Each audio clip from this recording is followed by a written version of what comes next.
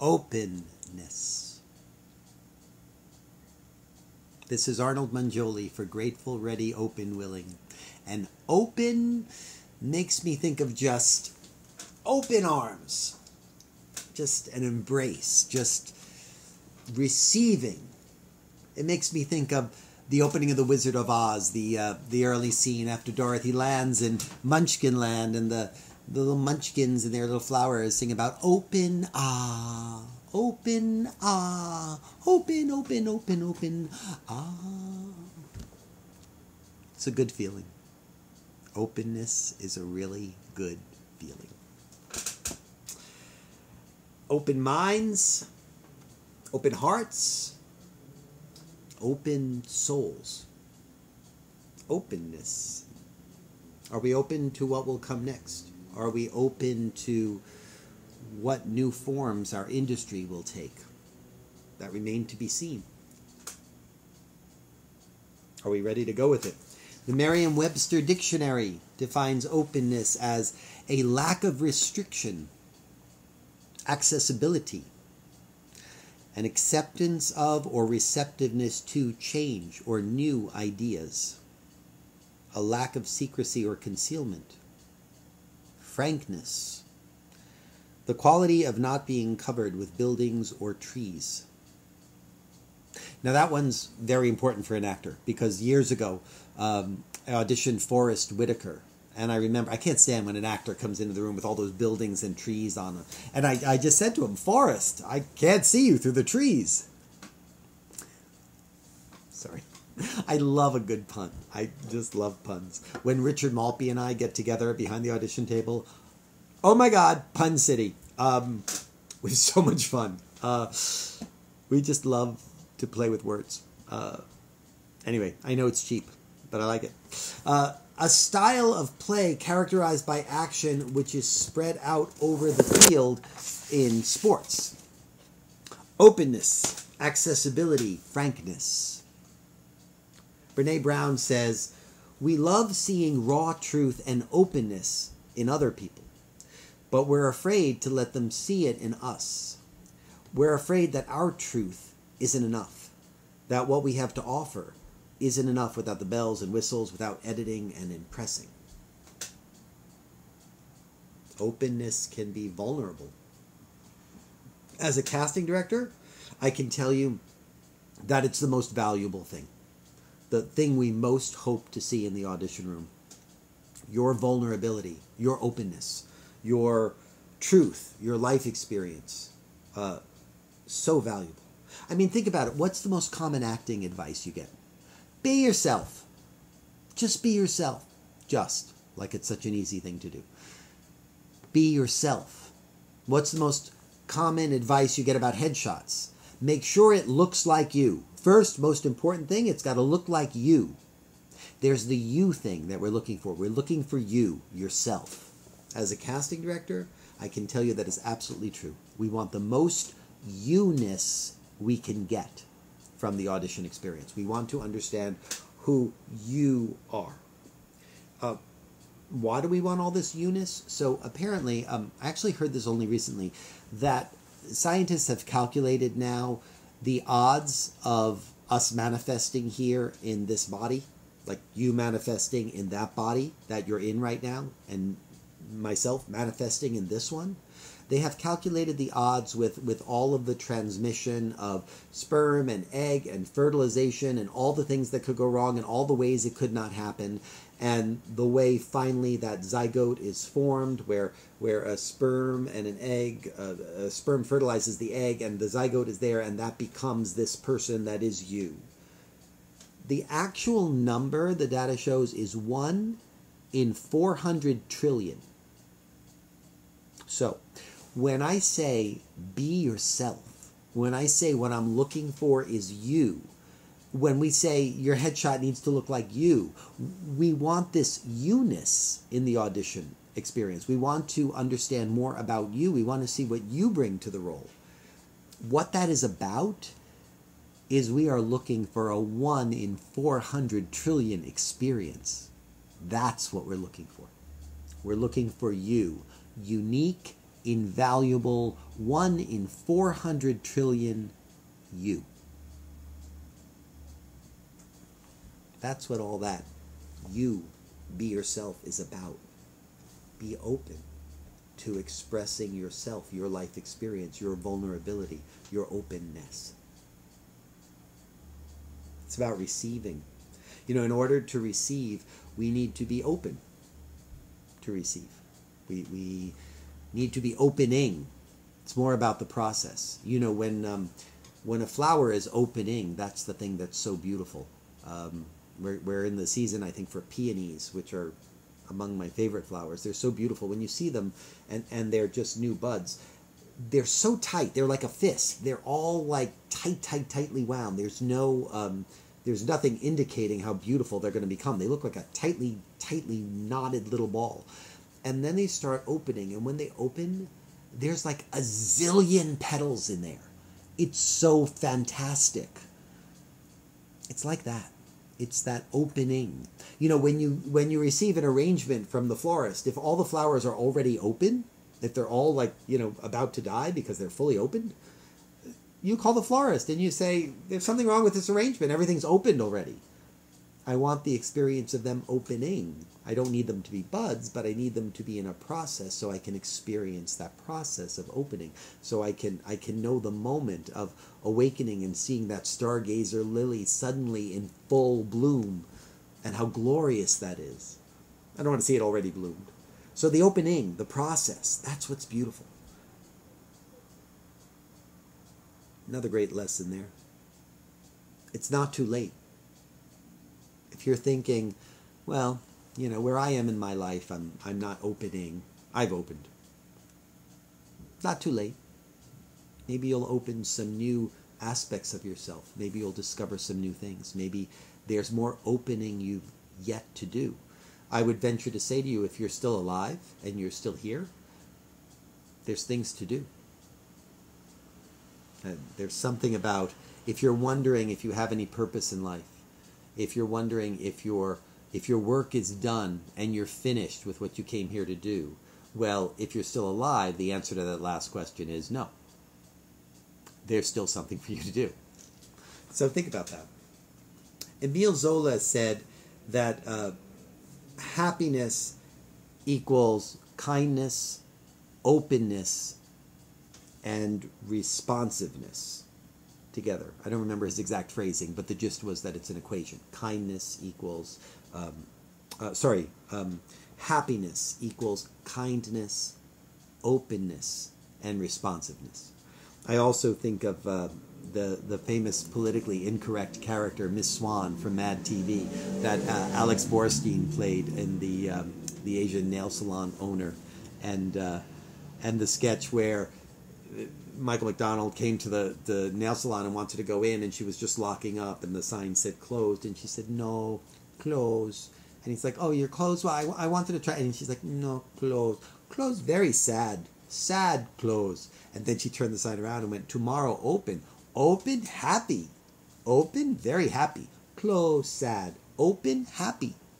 So Emile Zola and Miss Swan, in their very different ways, we're basically saying the same thing.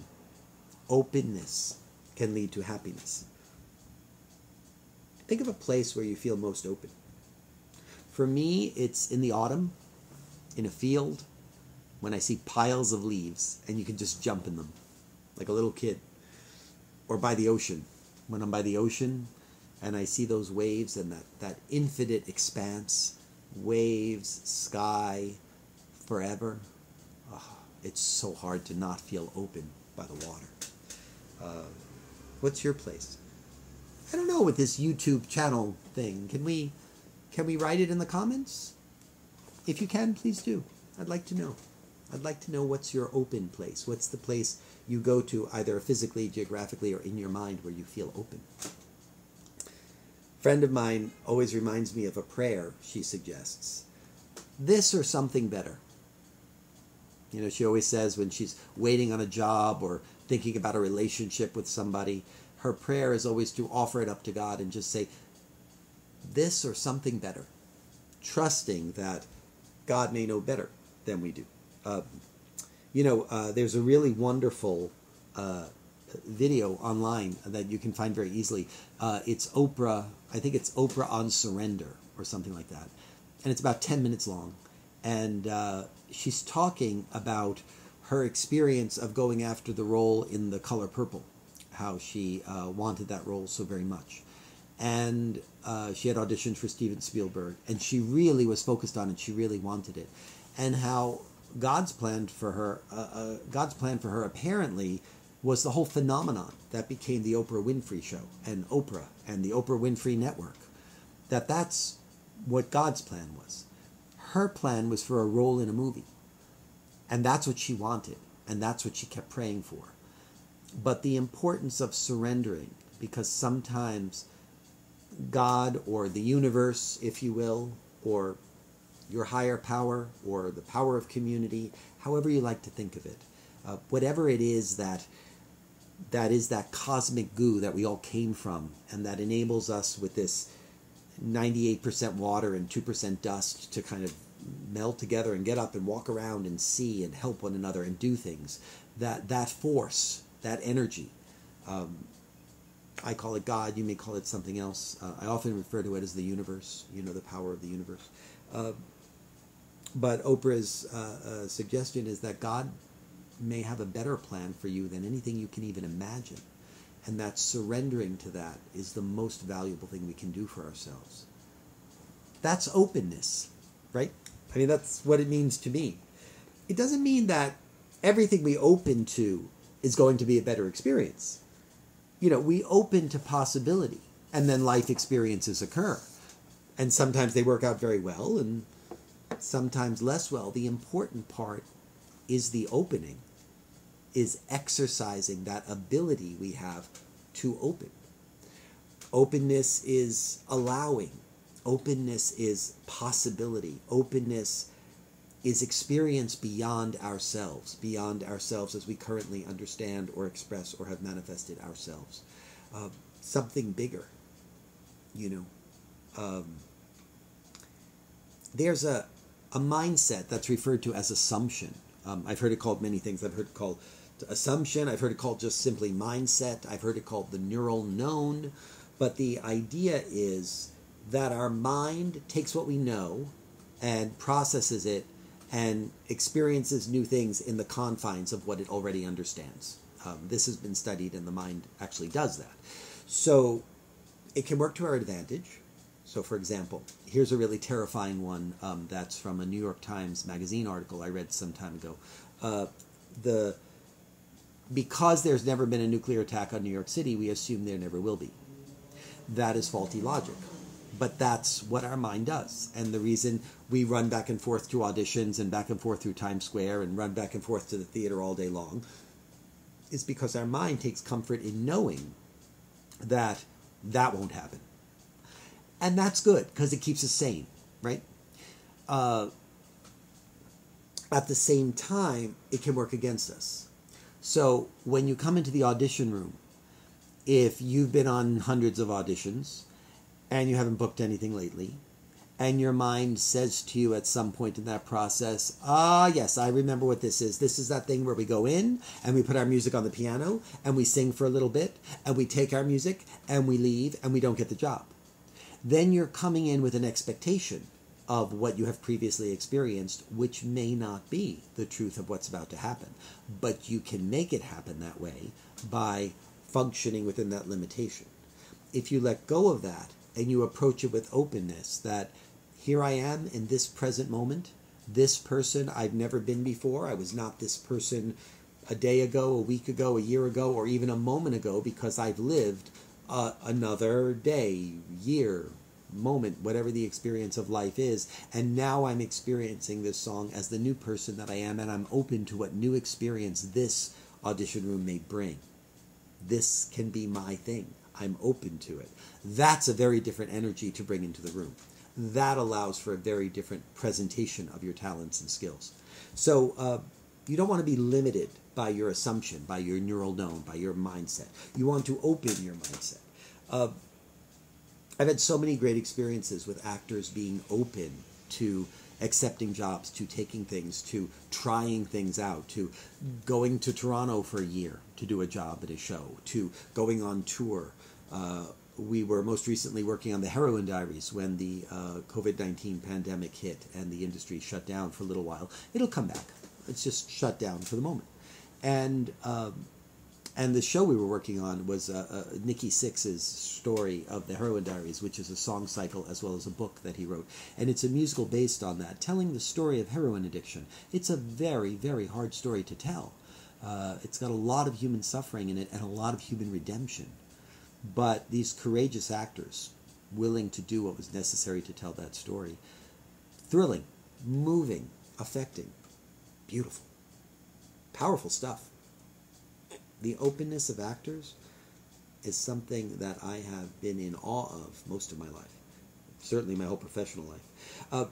I've done a good deal of work with Bill T. Jones, and he had during Fela, his last Broadway show, I had the experience of going to rehearsals quite often. And I did that because I love him, and I love his work, and I love that show. And so every time there was some business to do, instead of calling up, I would always go by rehearsals as an excuse to sit and watch a little bit. And I happened to catch one day, there was one number where the dancers went by, and in the song they actually call out for their crimes in Africa, the WHO, the IMF, BP, and all of these companies by their acronyms. And the dancers all had placards with those initials of those companies on them.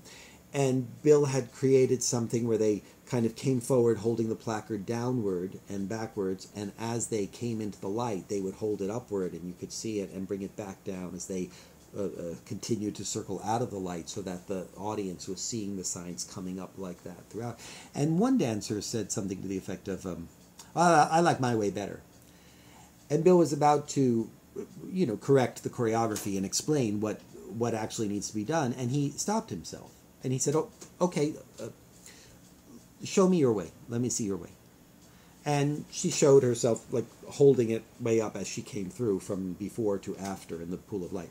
And Bill took that in, and then he explained, okay, the reason that won't work for this, as lovely as it is because with the arrangement of all of you and how you're crowding in to filter through, the signs will hit one another, and they will create noise, and there's a danger of one of them getting knocked out of your hands. So for this will work better. And the thing that struck me so much about that was his openness. Bill T. Jones, not only a Kennedy Center honoree, but a National Medal of Arts recipient, with that medal placed around his neck by President Obama. Bill T. Jones, as lauded and magnificent an artist as we have in this country, in this world, in a very truncated rehearsal process with very limited time, pausing what he was doing to embrace the openness of an idea that some dancer had and to look at it. Wow. We can be that open too. We can listen, hear, try, experience, be open. Openness is a lot about trust. Openness is a lot about truth. It's a lot about a yes attitude. Saying yes opens us to experiences that allow us to move forward, to learn. Openness paves the way for learning. Merlin in The Once and Future King, The Once and Future King is the novel by T.H. White, which Camelot, the musical, is based on. And the character of Merlin, the wizard, when young King Arthur, who's known as Wart in that part of the book when he's a kid, teenager, he says to Merlin that he's very depressed, and Merlin says to him, "Learn something." And Wart's like, "What do you want me to learn?" And he's like, "It doesn't matter. I have found that the only real cure to bring us out of depression and that kind of deep sadness is to learn something. So go out and learn something." And then the wizard turns him into an ant or something, some other creature, or hawk or something, and he learns new perspectives. I would add to that, perhaps, be of service. That's another way to get ourselves out of feeling depressed or feeling stuck or feeling like, if we start to gravitate toward a negative place. Learn something or be of service. But let's be open. Let's be open to learning something. Let's be open to being of service to another. Rumi, the famous poet, he has a quote from a poem that's so beautiful. Out beyond ideas of wrongdoing and right doing, there is a field. I'll meet you there. So the judgment-free zone, the beginner's mindset, that's a big place where openness happens. That's a big place that openness brings to us and makes possible. Out beyond ideas of wrongdoing and right doing, there is a field. I'll meet you there. Children are open. They do the most fantastical things. They run around the beach naked and jump in the water. Don't give a thought to closing off. Albert Einstein said, genius is not that you are smarter than everyone else. It's that you are ready to receive the inspiration. So openness was the secret to his genius as well. Open to the idea that all things are possible. If the universe does have a plan for us, who are we to think we know better? The Course in Miracles says, to accept your littleness is arrogant because it means that you believe that your evaluation of yourself is truer than God's. We have some time now. Let's open ourselves up, like in The Wizard of Oz. Open, open, open, open, open, open, This is Arnold Mangioli for Grateful, Ready, Open, Willing. Thanks for joining me for a little while today. We'll see you again.